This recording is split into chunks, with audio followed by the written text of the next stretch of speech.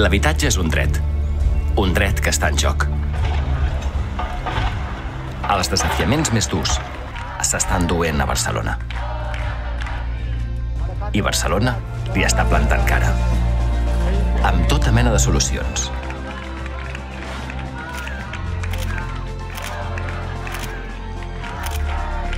El món ens està mirant.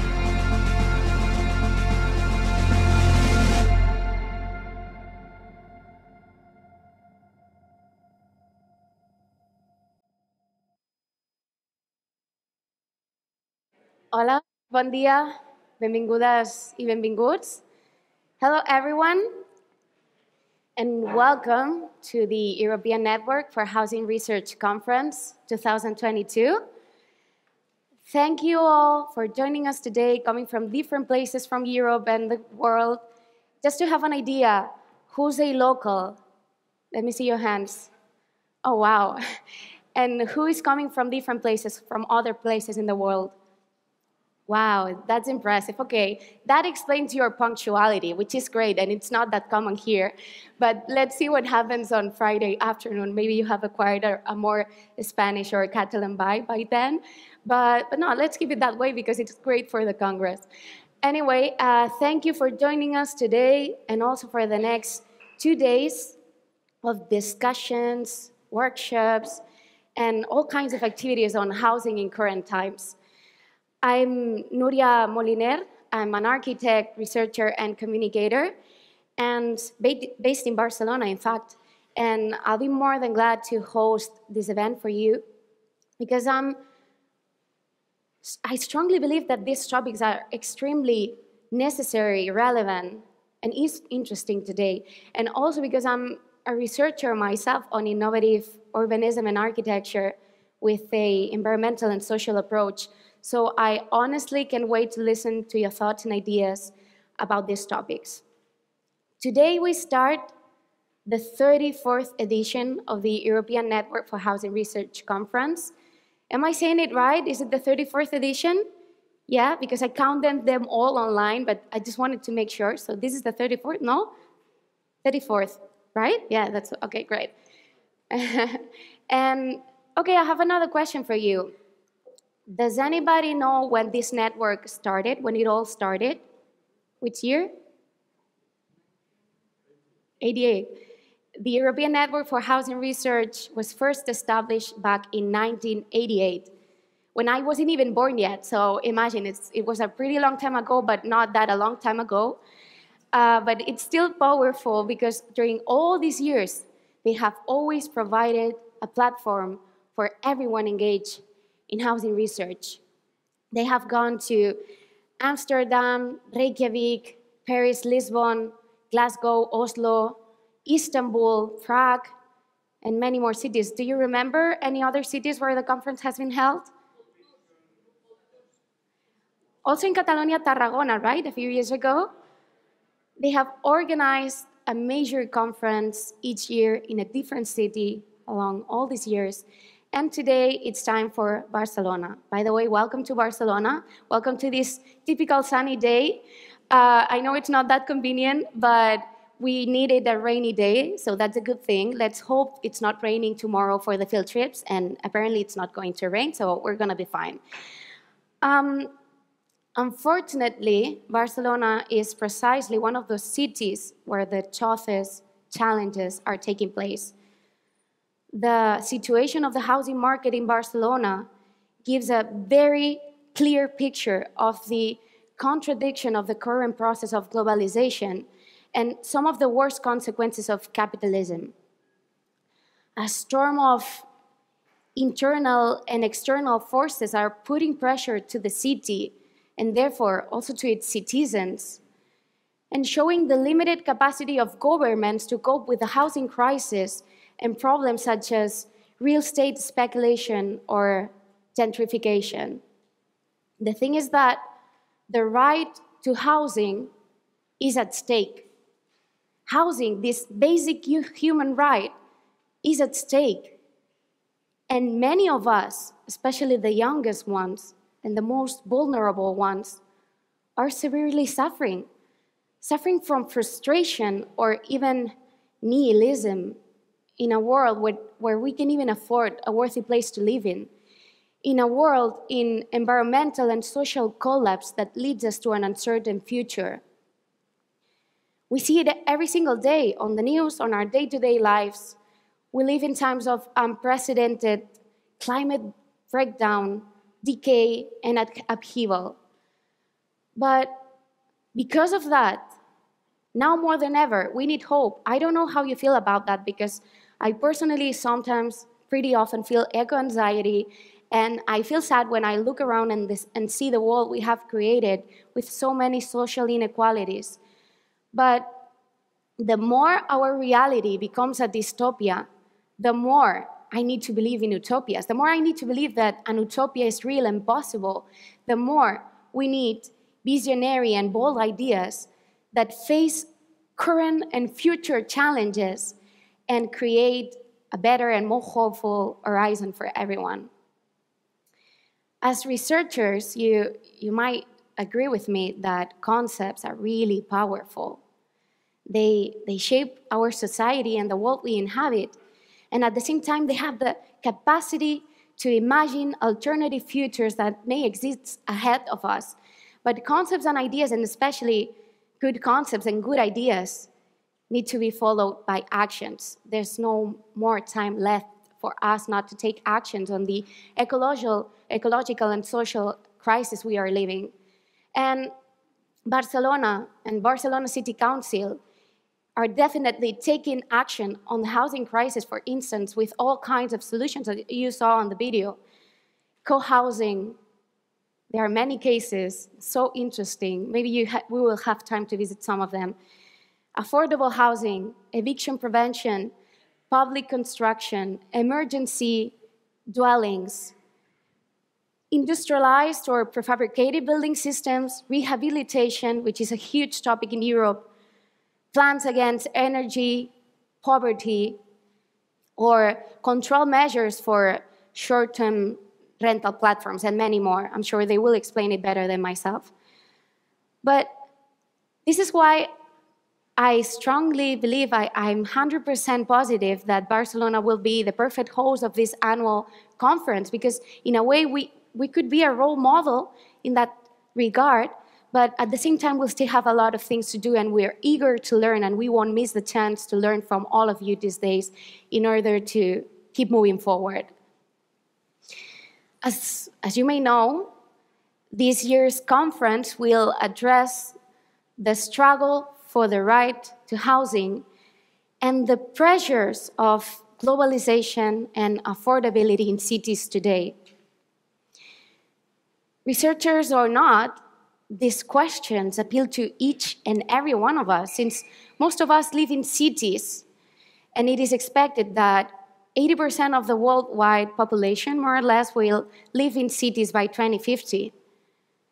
So it is time for us to wonder how a metropolis should be. How can we provide and ensure quality of life in those metropolises, and especially to do it in terms of housing, since houses and dwellings are the molecule, the basic element of the city. And at the end of the day, it is where we spend our lifetimes, where we spend our day-to-day lives. And therefore, housing is an essential, intrinsic, and defining element of our society. According to David Harvey, and surely and hopefully to most of us, our cities cannot be a place to invest, but a place to live. However, the proliferation of real estate for tourism, and above all, the landing of global speculator funds that have acquired large amounts of housing over the last few decades, have created a spiraling increase in prices and have gradually expelled large population groups from the places they belong to and forced them to move to more peripheral areas with all the personal, social, and economical or ecological impacts and consequences. The counterpart is the emergence of grassroots movements that assert the right to housing and also the right to the city. But as long as we do not tackle the reversal of financialization of cities or the limits of tourist and property monoculture as the driving force behind our economic growth, by promoting new models contrary to the current capital accumulation dynamic in a few hands, it seems that we will not be fully able to fully enjoy the right to housing, nor the right to the city, and it will remain a pipe dream. To prevent this from happening, and through the lens of both young and experienced professionals working on housing research, here we will compare housing policies from different European countries. We will discuss approaches, contrast outcomes, and join forces. And we will do it not only through discussions, debates, presentations, what we call the plenary sessions, but also through workshops, networking sessions, field trips, which I'm sure you will enjoy, and many more. Today, there will be 2 plenary sessions, 2 workshops, and a networking session. But before we move on to that, let's start with the welcoming and opening speeches with representatives of the team ENHR, UPC, the Universitat Politècnica of Catalonia, ENHR local committee members, and also Barcelona City Council. To start with, let's welcome on stage Jordi Ros, Vice Rector of the Polytechnic University of Catalonia, la Universitat Politècnica de Catalunya. Quan vulguis, Jordi, benvingut.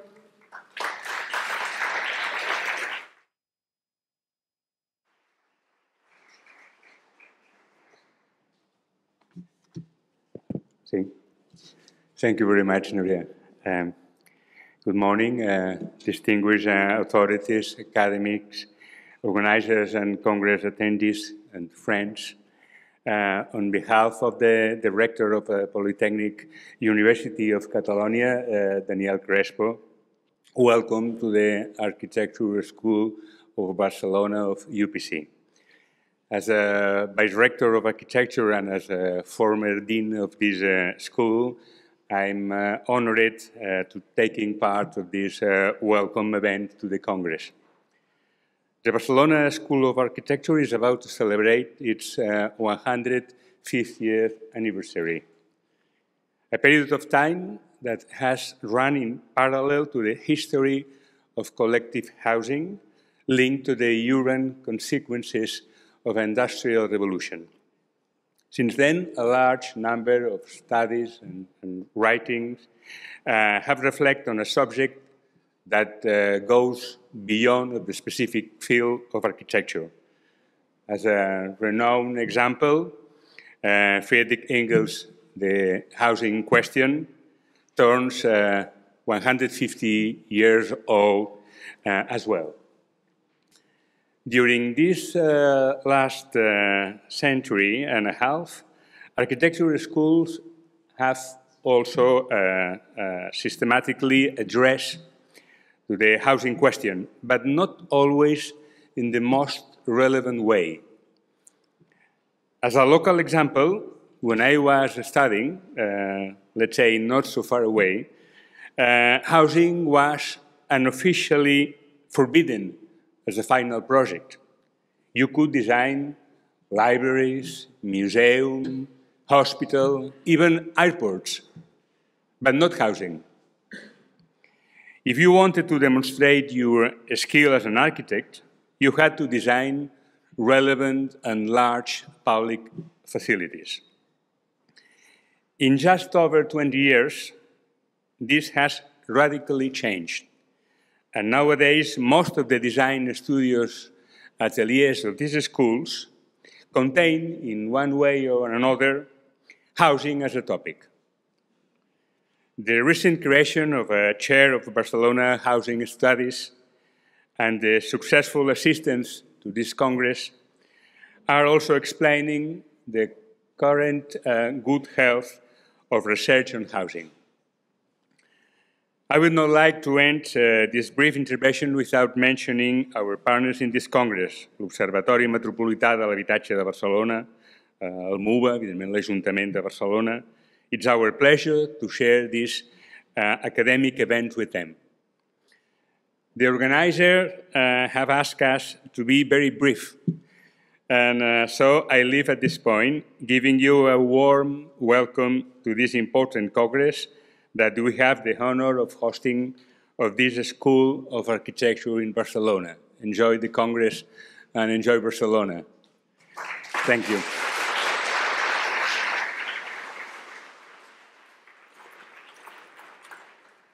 Thank you. Gracias, Jordi, from architect to architect. I know this place is pretty special for you too, and we will talk about that later.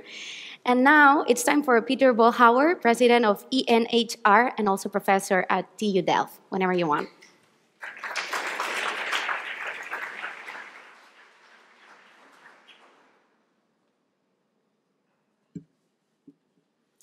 Also, thank you, Nadia. And well, dear friends, on behalf of the Coordination Committee of the European Network for Housing Research, it's a real honor for me as a chair to welcome you, all the almost 400 participants here at the 34th ENHR International Conference in Barcelona. The struggle for the right to housing, the pressure of globalization and affordability in cities today. Well, I think for more than one reason, this is a very special and also unique conference again. First of all, it's our first on-site conference after the COVID pandemic, started at the beginning of 2020. That was our last opportunity, actually, to meet each other physically, and it was in Athens in 2019, a long time ago already. It feels like almost a century to me. Well, going to conferences is actually not only about presenting papers and listening to very interesting keynotes, but it's also about meeting people in real life, making new connections and be part of all these social events. Now, luckily, Nadia Charamboulas and her team managed to organize an online conference in 2021 in Nicosia. It was very unfortunate that we were not able to meet each other live over there, but it was, on the other hand, it was fantastic that we had the possibility to have this conference, and also the Nicosia team, they made a great effort on that. And it was, for us, it was also a novelty for ENHR, and we were very happy that it worked out so well, and that we have now the possibility to organize conferences even when it's not possible to travel. So yeah, we will use that in the future. The knowledge we gained at that conference was already used at the special ENHR COVID conference and also at the successfully new housing conferences in March this year with a high attendance rate. So we will continue these online conferences, especially for new housing researchers, but of course we will have our annual meetings live. Another advantage, of course, of these online meetings is that we can cut down our carbon footprint by reducing our flight hours and also contribute to the climate goals. And yeah, to implement that, ENHR also introduced several sustainability measurements, and this item is on the agenda of the Coordination Committee almost every meeting.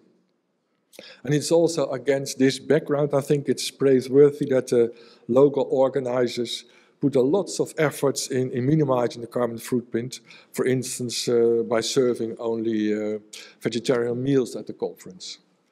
I hope that these choices will be succeeded also in future conferences, by future conference organizers. But let's pay attention to the housing issues now. And Nadia, you already mentioned quite a lot of them. So the COVID pandemic, the instability in the Middle East, the Brexit, climate change, high energy prices, high inflation, and of course the terrible war in Ukraine affects already the life of millions of people around the world.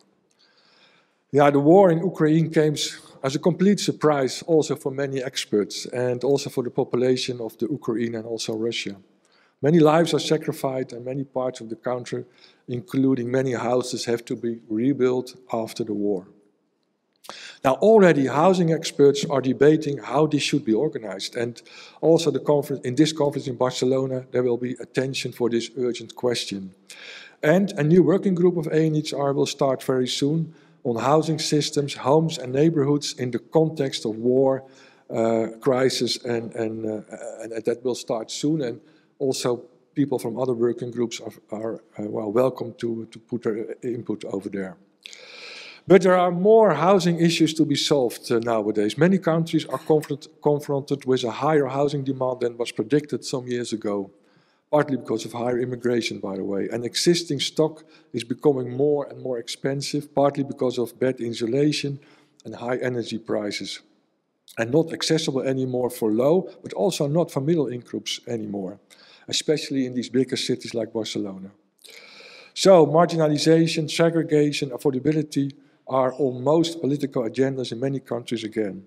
After decades of privatization, liberalization of many housing markets in Europe, housing is increasingly commodified, partly through financialization, the expansion of the private sector, and it also housing became a real engine for social and economic inequality. Now this brings us also to the wicked challenge how to solve these problems, and where the majority of insiders highly benefits. So it's a political question from these unbalanced housing markets. For instance, the housing quote in the Netherlands, if you look at the Netherlands, for existing homeowners, it dropped and it was only 60%, lowest in ever in history.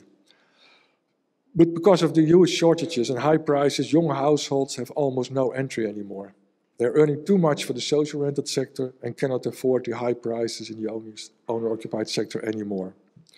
Now, the group of outsiders, like people entering into the bigger cities, youngsters, low and middle income groups, asylum seekers, labor migrants, divorced people, people in emergency accommodation, pay the highest price of this functioning of our housing markets. Well, this unbalanced situation with huge differences between outsiders and insiders makes it also very, very difficult for politicians to change this unequal situation. Too much efforts on this unbalanced situation, and the next election they're out. So only brave and strong political leaders, I think, can change this situation. And of course, there's also a big task for housing researchers in this. Make very clear what the problems are and how they could be solved.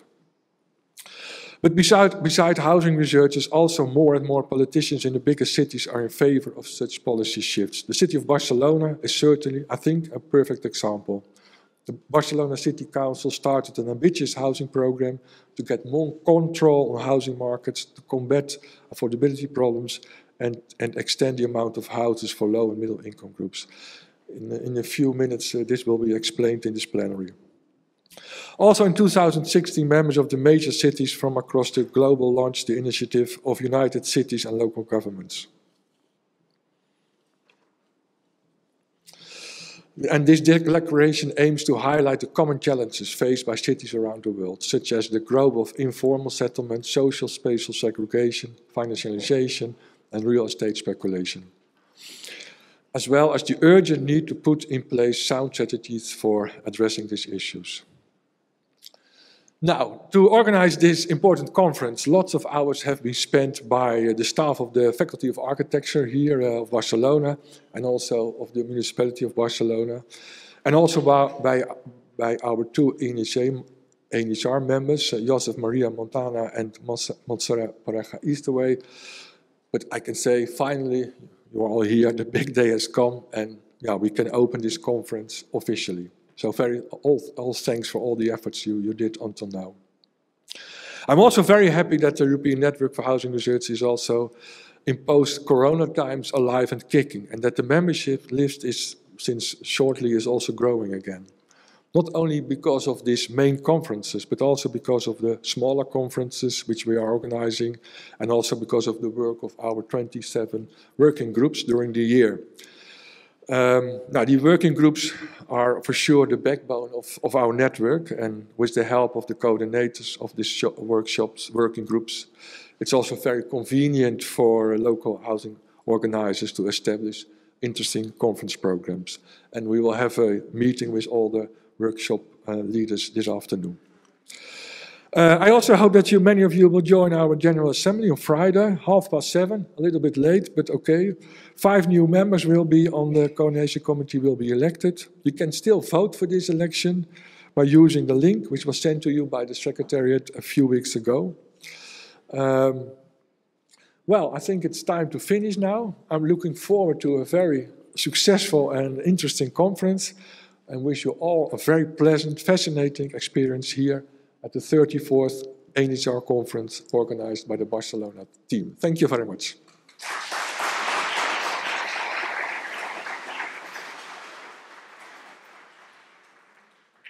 Thank you, Peter. You don't know how much I share with you and your team these sustainability measures that you have taken, so thank you, because there's no other way.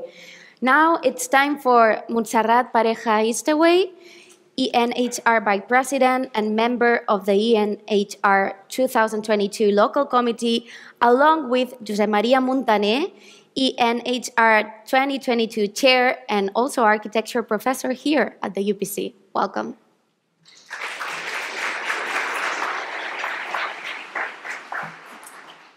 Good morning, everybody.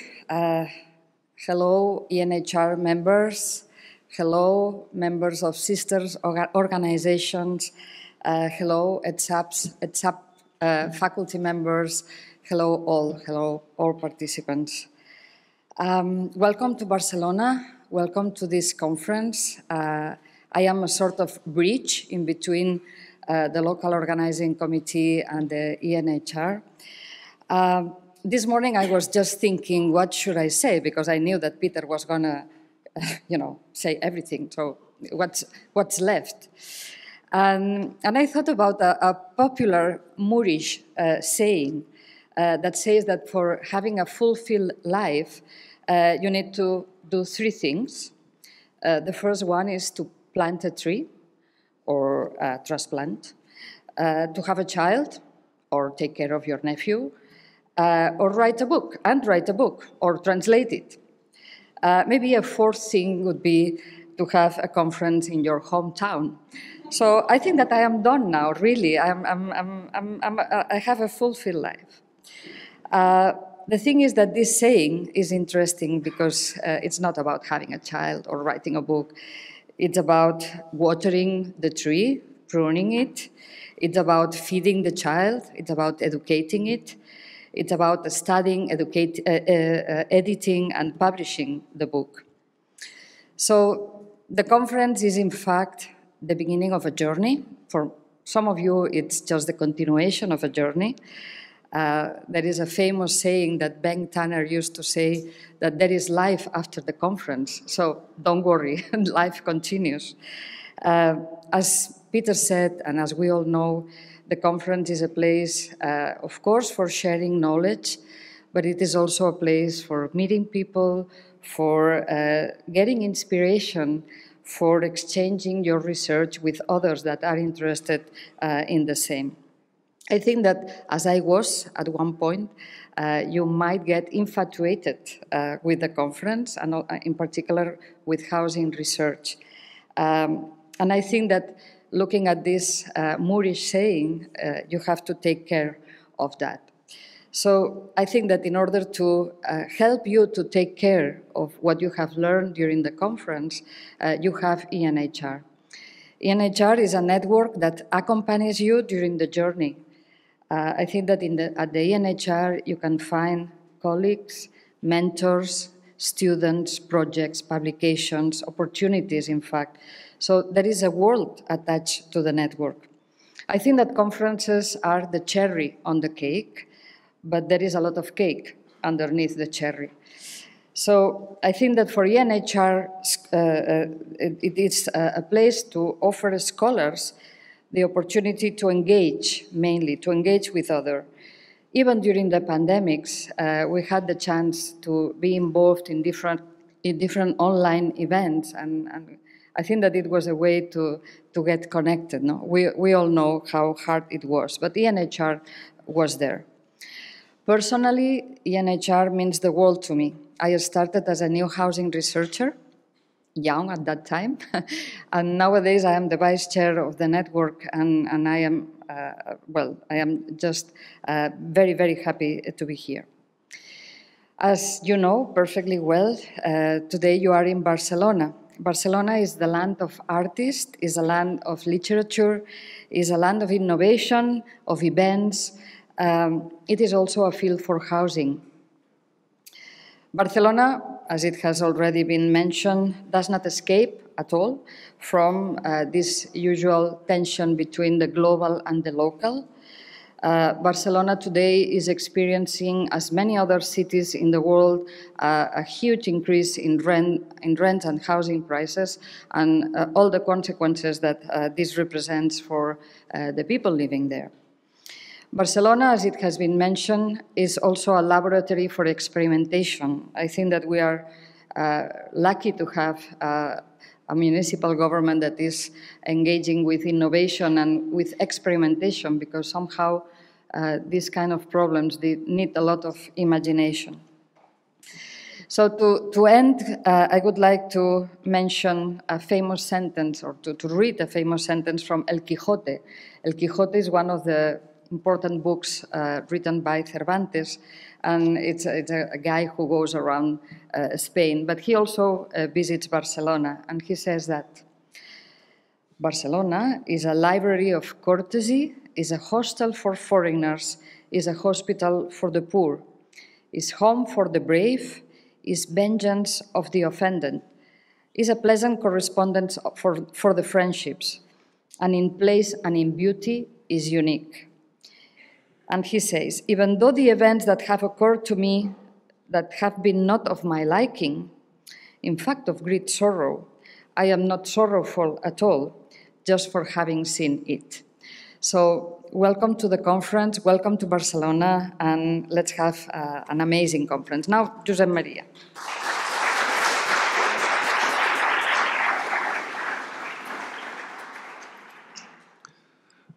Thank you, Montse, and thank you, Nuria. Good morning, and thank you very much for coming. On behalf of the European Network of Housing Research, the Barcelona School of Architecture and Polytechnic University of Catalonia, and the City of Barcelona and the City Council, welcome to the 2022 ENHR conference, with more or less 370 participants from 41 countries, organized in 25 workshops. Many thanks for coming. The Coordination Committee discussed our conference bid for 2022 in April 2020, at the beginning of pandemic, and chose Barcelona, highlighting the fact that the conference bid for 2022 by the two organizers, Universitat Politècnica de Catalunya and Barcelona City Council, is considered a serious and well-prepared one and accepted by the Coordination Committee. We have been working during these 2.5 years within the global difficulties of the pandemic and the coincidence of climate and economic crisis. So we are particularly happy to be able to hold the conference on site again, the first time since 2019. However, we have proposed a hybrid solution for the plenaries and meetings. This venue, the School of Architecture, was founded in 1875, but with the precedent of a class of architecture created in 1815, more than 200 years ago. I would like to thank the ETSAP, the School of Architecture, for hosting the event. We are in two different buildings. The older one from the 1950, the Tower of Sagarra building, the tower, and this building, the Coder building, finished in 1984, named after its designer, the Catalan architect José Antonio Coder, where the conference is being held. During the conference, the bar restaurant and the bookstore will be open, as well as the different open and garden spaces around the bar and the library. We also have the new headquarters of the Barcelona Chair for Housing Studies on the ground floor of Sagarra building, created last year and that has been working since January 2022. The chair, with the coordination by David Hernández Falagan and the professors of the ETSAP, has managed the exhibition on project and research on housing by the teachers and students from the School of Architecture created during last semester that you could see in the lobby of the building, of the Coder building. This Barcelona chair, also Montse Pareja and Julie Ponce, that is there, take parts of this, are co-directors of the chair on housing studies, includes the 4 public universities in Barcelona, UPC, UB, UAB, and UPF, and the 3 levels of governance in Spain, the Ministry of Spain, the Generalitat of Catalonia, and the Barcelona City Council, and will be presented in the networking session this evening in the cafeteria. Finally, just to say that although it's no longer obligatory to wear a mask, except in the public transport, feel free to wear a mask inside, especially when there is a concentration of people. Well, we hope you enjoy the conference and the city, learn a lot, and make new contacts and friends.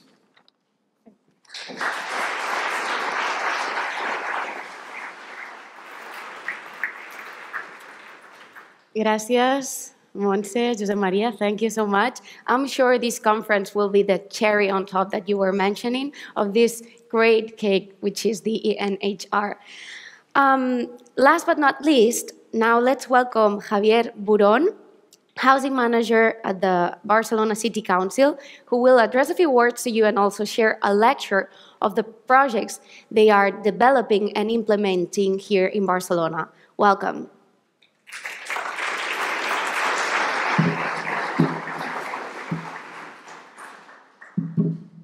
Good morning, everybody.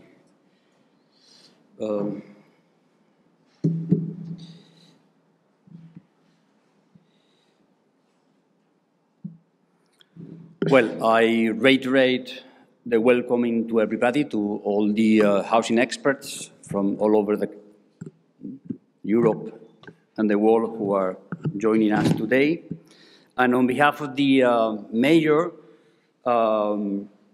I wish you the best for this conference. Unfortunately, she was not able to be with us today due to agenda problems. And probably, I don't know, but it could be some of you are asking yourself why city administration is engaging, is involving in the organization of a purely academic conference. And the answer for us is very clear, is that in the drafting of our new policies, the academia inputs, they were key. For us, there were 3 spheres where we learn a lot and we use a lot of knowledge in order to design our new policies. One of them is the Housing Europe network, the network of public, cooperative, and limited profit providers. The other one is Eurocities, the organization of big European cities.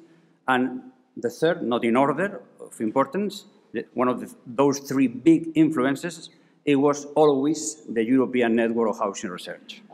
So for us to be in contact with the academia is key. And we believe that the cycle between training, researching, and disseminating knowledge, it is very important, and it must respond to the real problems that are being faced right now by governments and administrations and societies.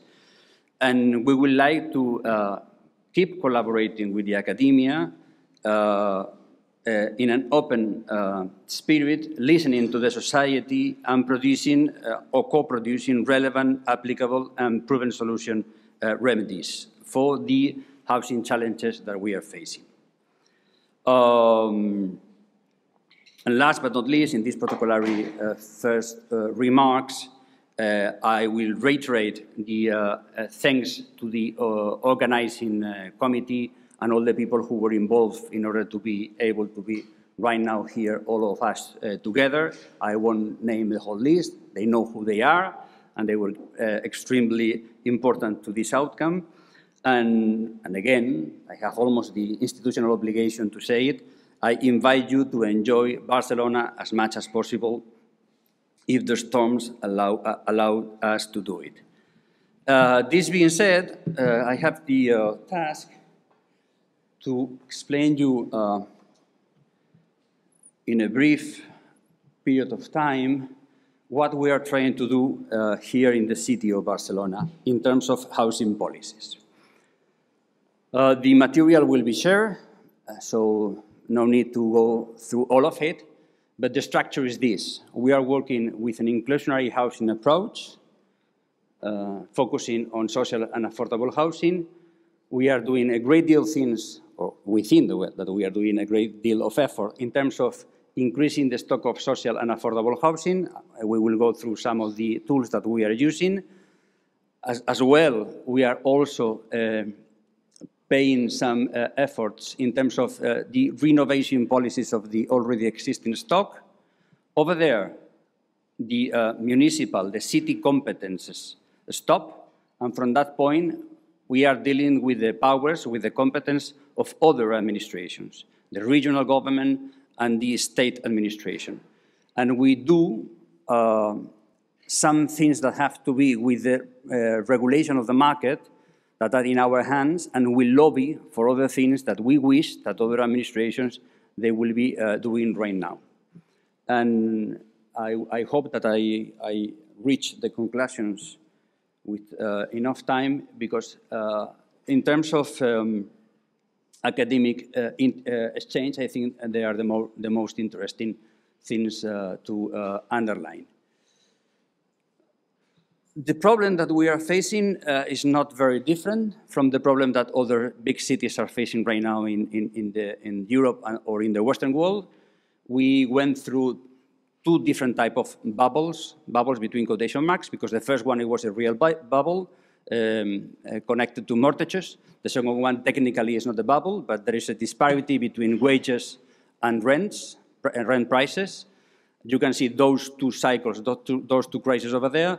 We know already that since the coronavirus restrictions, they were lifted, the prices, they are going up again. So the last part of the graphic, the price goes up. And here you have a striking figure for us. Maybe in other cities you are facing similar challenges, but rents, they have risen 3 times more than income families in the last 20 years. And in Barcelona, 40% of the population will live in a rental accommodation. The share is 60% ownership, 40% rental. So what is going on in the rental market, it is very relevant to us. The approach that we are using in terms of changing our housing policies is a mission-oriented approach. Maybe it resembles to some theoretical work that is being conducted right now. We don't hide it. We are in part following the Mariana Mazzucato mission-oriented approach. Before I go into the mission, which is to be able to have 15% of our housing provision at social or affordable prices, and before I tell you how far we are from that aim, let's go with the two main particularities of the housing system in Spain and also in Barcelona, historically speaking. The first one is that we have a really low percentage of social housing, and it has an origin, it has a reason. Our model, it was oriented to ownership. The administration, they were promoting ownership for many years. So we didn't build, manage, and renovate a social and affordable housing stock because it wasn't intended. Over there you have also the big shift in the tenure distribution. In the 50s of the last century, the big cities in Spain, they were almost roughly 50-50 between ownership and rental. And that changed dramatically in the coming decades because of this policy of promoting ownership.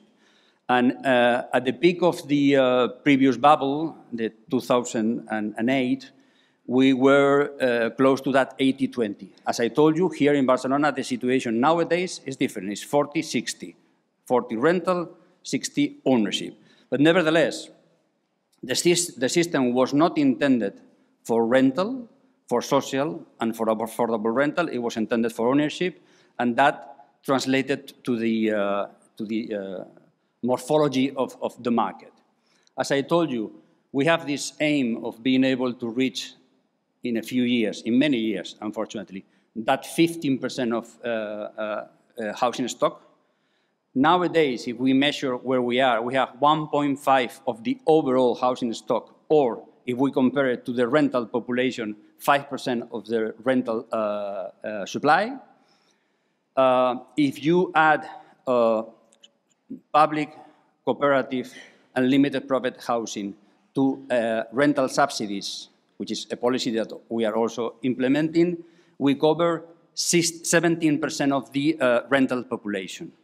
And a few years before, in 2015, that coverage, it was 12%. So we are growing, but we are still really far away from our aim.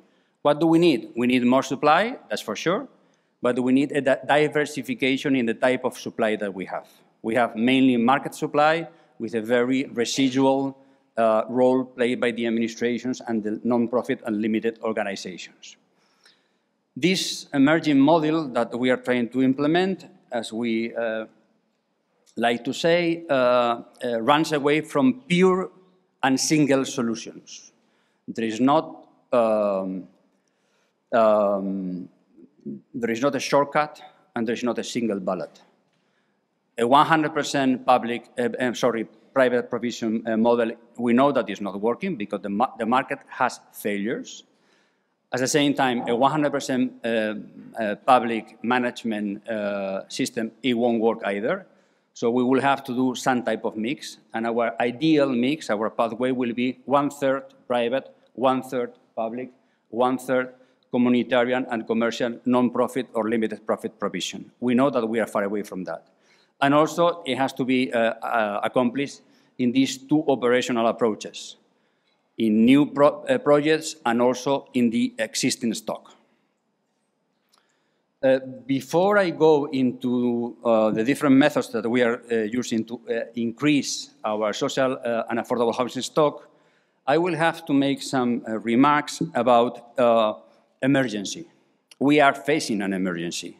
We are facing forced evictions every week in the city, and the administration is very sensitive to this. And we have set up different types of instruments, programs, and projects in order to be able to cope with this problem.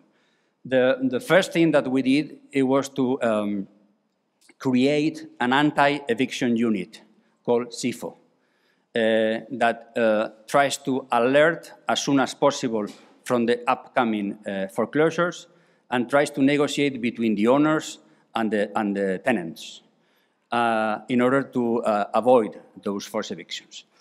Along with this, we have other capacities. The most relevant one is a social emergency board, a different system to allocate social housing that has to do with emergency, and that right now, as you see, is suffering a lot of pressure because we have more people with the right already recognized than units available.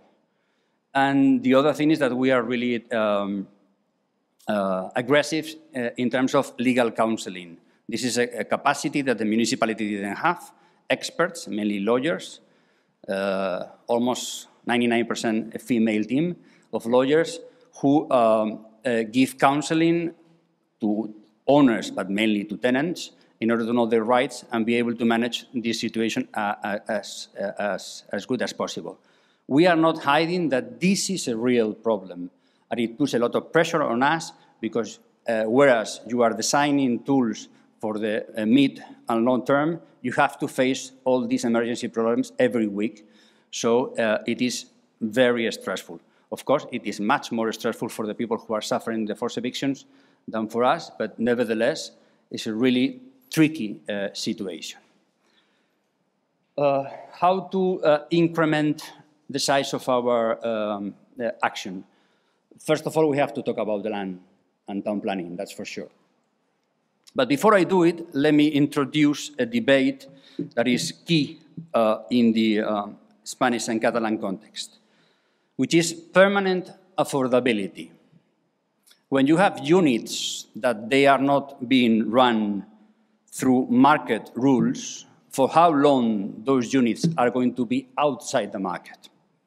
This is very important because we have produced in the last 70 years in Spain 6.4 million units out of a 25.5 total, which means that the production of that device called HPO or VPO, Vivienda de Protección Oficial, is not a minor instrument. It has been a very aggressive instrument of intervention in the last decades. As I told you before, mainly for ownership and mainly went into the market.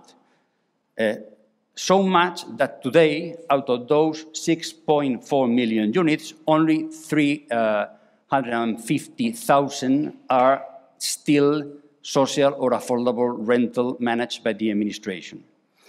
So the legal debate about how to keep those units affordable for how long, it is very relevant. And there are 4 regions for autonomous communities in Spain that we have made changes in our legislation, and it is more complicated, but let's wrap it up this way.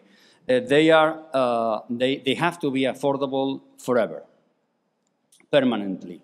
And there is a system, a legal system, in order to watch out that those conditions are fulfilled.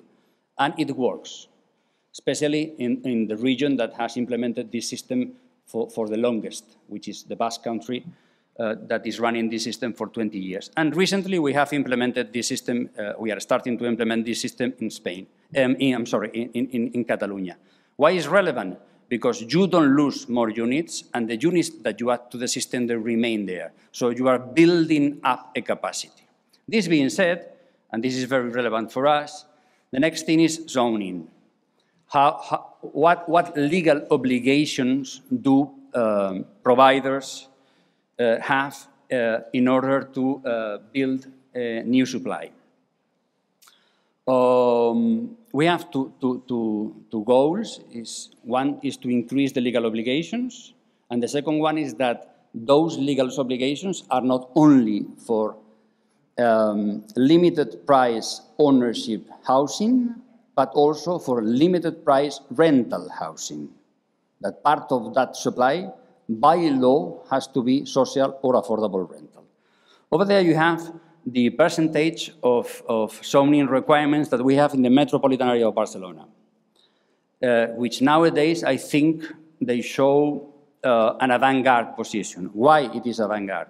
First of all, because we have a 40% requirement.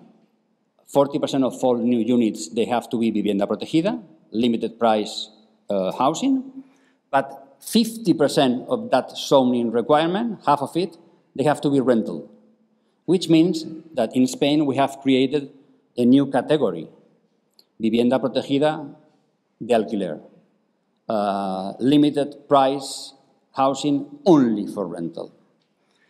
And then it's also noticeable because we have created also an obligation in the consolidated areas of the city.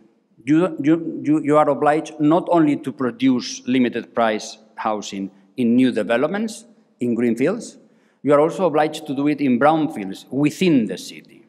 And that requirement is a 30% of it. And the administration, we have a preemptive right of acquisition. So we can buy those premises in order to increment of our stock. Here you have this instrument. What we have done is a zoning, a mapping of the city. I'm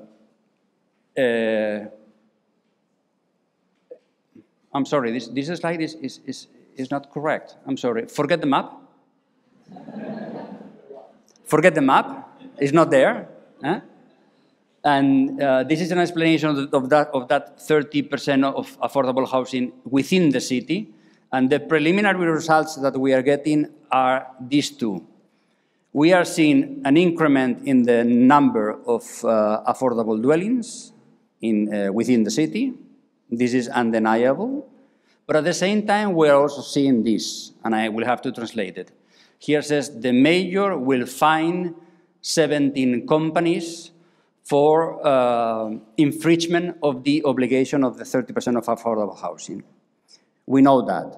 We know that this is taking place. They are trying to cheat on us, and they are trying to avoid the obligation. But we will have to persevere, because this is very important in the following sense. We only have land for between 50 and 60,000 new extra units. And after that, the city will be completed. So the first two numbers, the first two obligations, they have to do with greenfields. And the third, it has to do with brownfields. And brownfields will be the future of the city, because we will be renovating, refurbishing, rehabilitating, mainly in the future. Once that we have spoken about land, the next thing is how are we organizing the provision of new housing? First of all, something very classic, old-fashioned, we are building, the municipality. Something that is not that classic, we are building with partners, and something that in Spain is not that obvious, we are purchasing properties, and we are also giving incentives to the mobilization of vacant stock. Over there you have the change between December of 2015 and June of 2022. We have increased our capacities in a bit more than 4,000 units, and we are able to house a bit more than 10,000 new persons. And that's the division. Roughly, half of it is new construction, 1/3 is purchasing existing stock, and 1/5 is the collaboration with private owners that hand their properties to us for a certain period of time by which we run affordable rental programs. Here you have a comparison between our starting point of the 10-year housing program and the reality. We are, our production is being a bit inferior than what was intended. And also we see that there is a change in the sources of increment. We are mobilizing more vacant stock than we thought. We are producing, the municipality, more public housing than we thought. And other providers, other social and public providers, they are producing in the city less than we thought. Here you have some figures about our direct action. Those are projects undertaken by the municipal housing agency. We are using 107 plots of land and buildings to generate a bit more than 6,000 units. And over there you have the black line is the average development in the past by the Municipal Institute. And in red you have the objectives of the housing plan. And over there, year by year, you have our outcome. And as you can see, a machine that it wasn't working to start it and to increment its pace is quite complicated. But we are gaining momentum. One of the tools that we are using is the industrialization of production. We have a program that encompasses 500 units out of those 7,000 that we are producing. We are trying to minimize environmental impact, reduce times, and we are reducing those times, reducing costs, something that so far we are not doing, and improving the quality and the environmental behavior of the buildings. This is a legal theme that maybe is not that interesting for everybody, but we are doing joint project and construction public tenders, which is something rather controversial here in Spain, but is key in order to be able to make collaborate the architects, the provider, and also all the industrial companies. And we are, to some extent, we are fostering the cooperation between private companies in order to be our providers. And over there you have some pictures of the 2 first buildings that we have finished of the 12 that are included in this program. This next tool, we believe that is a game changer, is an alliance with the non-profit providers of the city of Barcelona. We did 3 different phases. First, we did 2 bilateral agreements. They were pilot projects. Then we did 2 different public tenders in years 16 and 19. And finally, we had decided to do a partnership, a framework agreement, with all the organizations that are representing housing cooperatives and foundations who work in social rental here in Barcelona. We provide land in a leasehold for 99 years.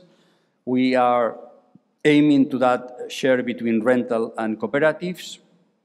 We have municipal returnal subsidies of that amount. And we are, finally, we got the support, the financial support of ICF and ICO, which are the public bank institutions of Catalonia and Spain. The end is to be able to build something similar to a CLT. And according to the CLT European movement, this ESAL agreement is the first CLT here in Spain.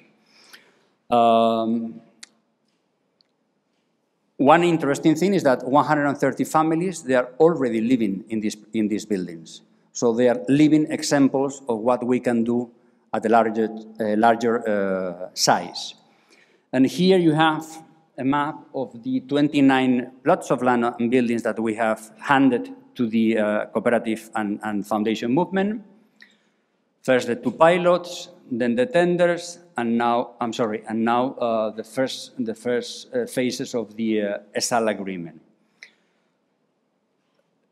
This is going fast after a really tough period of maturing, and I will explain myself.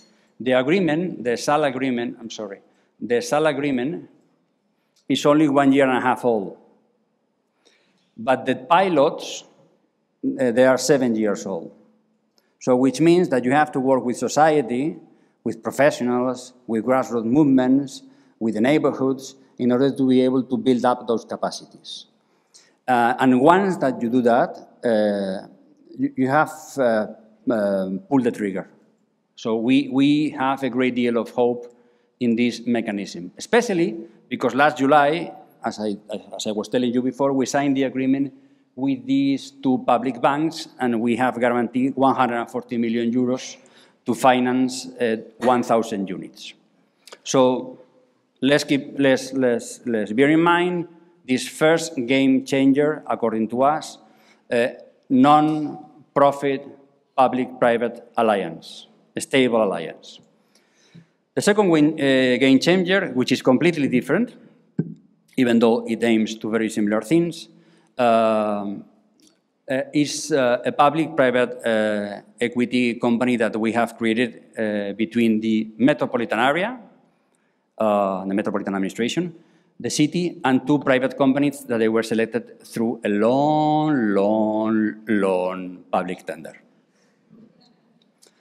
The result is this company with total parity in rights and obligations. This is very important.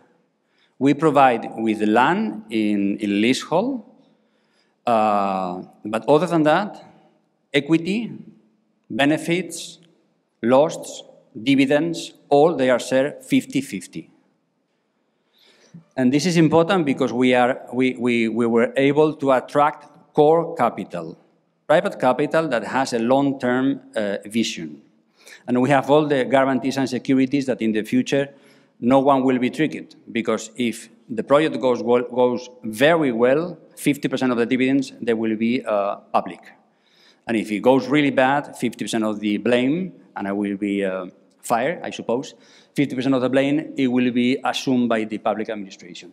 4,500 units as the first objective, 8 euros per square meter as the rental price, and the good faith non-performing units, they are covered by the administration, by the social service departments of the two different administrations. I didn't underline that Cebasa is a company, a local company, specialized in limited rental management, limited rental price management, and that ENHR is, I don't know if the first or the second real estate company in Spain. Both of them, they are public because they are in the stock market. And for us, it's important that not only grassroots movements work with us in bottom-up projects, which is very relevant. At the same time, we are being able to reach agreements with big commercial players in order to include them in our strategies. This company will start the first constructions on site in a few weeks, and the first tenants, they will be allocated at the last trimester of 2024. As I told you, this is not that frequent in the Spanish landscape, which is a purchasing program. I don't have time to go in detail over it, but we have different legal instruments that entitle us to match the price of transactions in the market and to buy those houses and buildings in order to include them in the housing stock, in the housing public stock. And theoretically, some of these provisions, they were there, but no one was using them. We have used them quite a few in the last years. We have acquired 1,324 units, and we have spent 145 million euros, partially contains the CapEx, not all of it. And as you can see, there is some distribution over the city. The market didn't expect this movement. They thought that our powers, they were theoretical. Now they know that they are for real. And this opens rooms also for collaboration, for conflict, that's for sure, but also for collaboration with some market players. As I told you, the third thing that we are doing is we have a variety of programs for mobilizing vacant stock, private vacant stock. The first thing that we did is we carry a census in order to be able to estimate the amount of the vacant stock. It was way bigger, smaller, sorry, than it was thought. And it makes sense because we are in a very tense market. So everything is sold or rented. And I don't have time to go through it, but we have one program that it is municipal and it's aiming to affordable rental by which we intermediate between owners and tenants. And then we have another program that is, its goal is social rental, that is a cooperation with a non-profit organization, the Habitat 3 Foundation, by which they also mobilize vacant stock. And I don't have time again, and I think this is the proper map now. We have a zoning instrument for short-term rental. The city has been divided in three areas. The red area, you are not able to get any more municipal permits. The yellow area are places where if one license expires, another one can substitute it. And then the green area is opportunity land. This PEWAT zoning instrument, it has been accompanied with another capacity, which is that during the coronavirus, part of the short-term touristic accommodation didn't have any clients.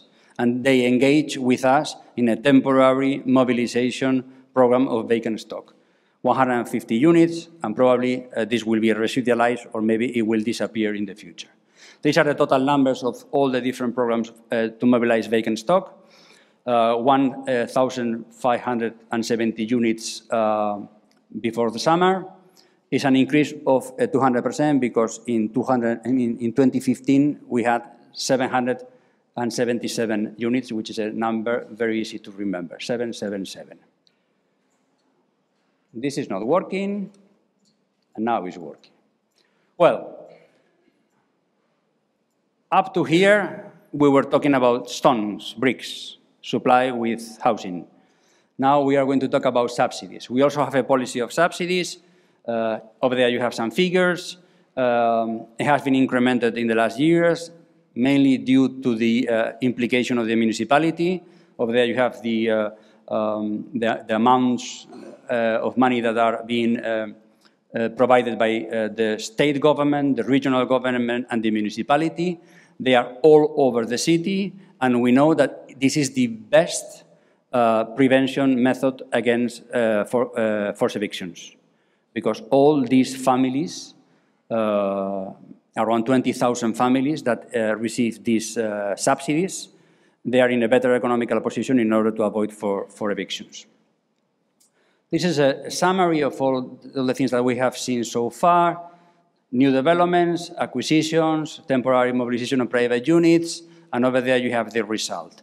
In year 2015, we were able to manage 7,500 units. Nowadays, we have close to 11,000, which is an increase of plus 40%. And the forthcoming years up to December of 25, we expect a similar performance, a similar behavior. And as I told you, the subsidies, they are also very relevant. They have jumped from 18,000 to almost 30,000 families, which means that, as I told you before, we are able to work with, help a bit more than 17% of the tenant population. Again, with some degree of increase in the last years. The renovation policies, they are also important. Apparently, we are not talking about emergency or social situations anymore. We are talking about the state of the existing stock. But nevertheless, I have to say that for us it's very important how we have shifted these policies from general policies to targeted policies in terms of territory and also of social recipients.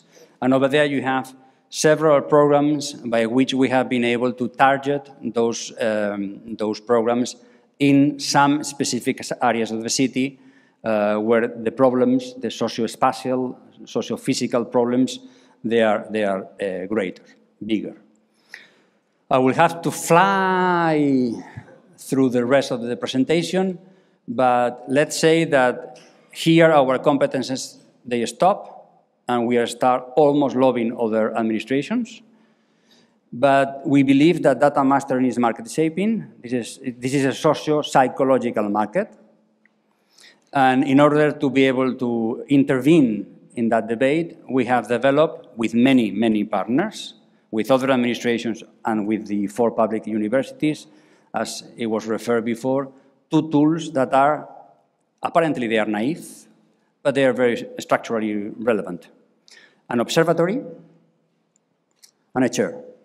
We need data of good quality, and we have to use that data responsibly, and we also need good analysis of that data in order to have scientifically based housing policies. And let's talk about the elephant in the room in my last minute. Let's say that we are extremely successful, and all these things that I've been telling you, in the future, they double, they triple, or they go by 4 times. We are very successful, and we do much more of this. We build, we purchase, we mobilize, and we give subsidies, and we cover a greater part of the population. We are so far away from the aim that the debate of temporary and exceptional, especially speaking, limitation of the market prices in the rental sector, it is an unavoidable topic. We used to have, for a very brief period of time, a Catalan law stating a system very similar to the German one. I don't have time to go through this right now. And the outcome of this system that lasted less than 2 years because the Constitutional Court has declared it unconstitutional, it was an increase in supply and a reduce in price. These are empirically tested outcomes that usually they are against of what most part of the academia is saying. Over there you have a paper of some colleague of yours, but which is very relevant to us, but at the same time is very relevant the findings of the Housing Observatory, because it is a public institution and these are official data. 40 municipalities, in 40 municipalities where the law was implemented, the price went down 7%. In 32 municipalities where the system was not applied, the price went up a bit more than 4%, 11 points of difference. The supply went up with no real difference between those two types of municipalities, and we went up in terms of supply to pre-pandemic times. Of course, the coronavirus was over there. Those two things they were taking at the same time. They were taking place at the same time: coronavirus and the rent control. But we believe, and now there is a law being discussed at national level in the Congress, and includes some proposals. We believe that the system of temporary and exceptional in the space system of limitation of the increment of rental prices is needed in order to be able to build a system, a public and public-private system. I don't have time for all the rest. Just to wrap up, we believe that we have to develop a system, not only a set of tools, that we are an emerging model and we don't have a long history record like other cities, but we believe that we could be, to some extent, a model for the emerging models. That model, as I told you, it is mission-oriented, which means public intervention and also private-public cooperation, but certain type of private-public cooperation. In the meantime, rental subsidies and rent control, they are key. Some challenges, we need a national scheme. We don't have it. It is not enough with cities lobbying. We need a change at the national level. The more that you intervene at local level, the greater, the bigger that expectation is, and that triggers a very perverse mechanism. You are asked to do what others don't do because you are doing something. The battle for land and development here in the city of Barcelona is very relevant because, as I told you, the exhaustion of available land means that we will be fighting mainly for renovation and rehabilitation projects. And in order to change the morphology, the composition of the supply, it is very difficult because it has a lot of inertia. You have an already existing real estate stock, and in order to change it, you need time and money. And in this really constrained framework is quite complicated. Lessons that we have learned, a mixed tenure approach, social rental fosters stability and improvement in life conditions. Private, public, and public community collaborations are needed. We are specifically targeting at core capital. Value-add capital is not bad, it's needed. Distressed capital, it is a danger. Core capital partners are welcome in the city in order to do building, but also purchasing and renovating projects. And as I told you before, evidence-based policies require an investment in data. And finally, some suggestions, some humble suggestions of how you and us, we can keep collaborating. Those are potential research areas in which we can provide you with cases of study with this 1.5 billion euros open sky lab that we have here in terms of implementing new instruments, programs, and policies. Collaborative housing, public-private partnerships and cooperations, rent regulation, touristic accommodation, inclusionary zoning, and health and housing conditions. Maybe there are more, but these are the first ones that come to our mind. In the last years, we have received some prizes, which is always rewarding, and even the organization of this conference, for us, is a prize. It's an acknowledgement of our task. And I invite you to the Social Housing Festival, upcoming Social Housing Festival in Barcelona, from the 22 and the 24th of March. It's not that far away. And thanks for your attention, and sorry for the 4.5 minutes that I took of excess.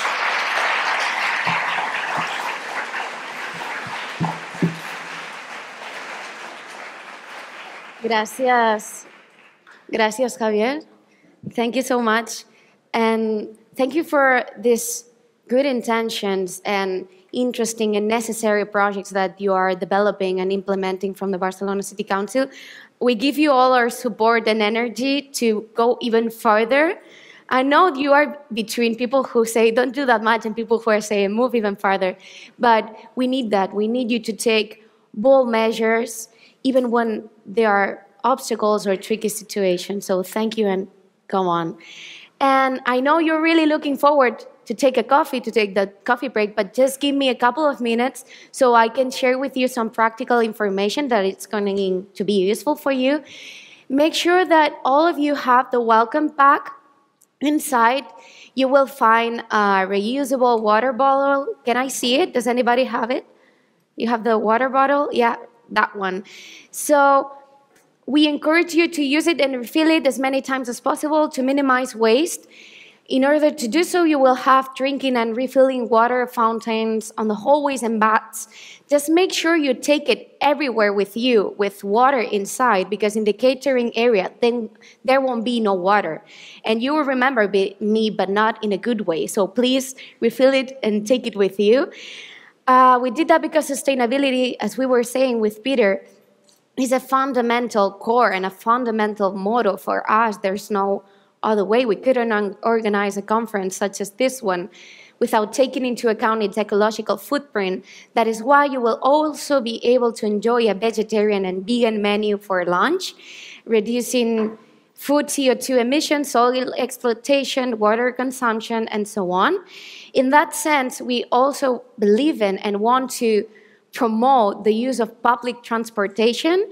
So you can go by bus, train, metro, wherever you want of the city. You will find actually a 10-ride ticket in your welcome pack. It's called T Casual, and you can use it anywhere.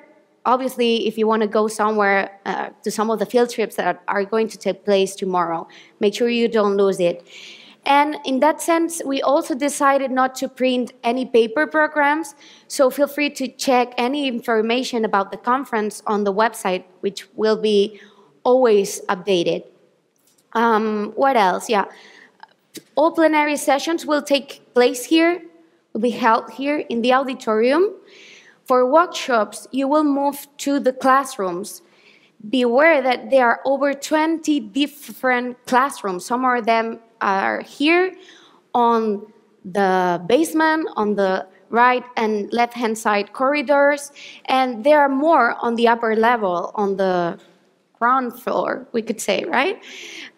So make sure you know what kind of classroom you have to go to for each of the workshops. Lunch and coffee breaks will take place in the backyard catering area if the weather allows us to do so. It seems that today, for now, maybe we're going inside, and you will find the catering area on the right. Just when you leave the auditorium, you will find staff that will lead you and show you the way. And you can use our Wi-Fi anytime you want. There are the passwords on the walls. And if you have any further questions, you can always go to our staff on the entrance, and they will be pleased to help you. Now let's go take a coffee break, get to know each other, and we will be back here. We should be back here at 11:45 for the first plenary session of the day. Thank you all, and see you in a while. Gracias.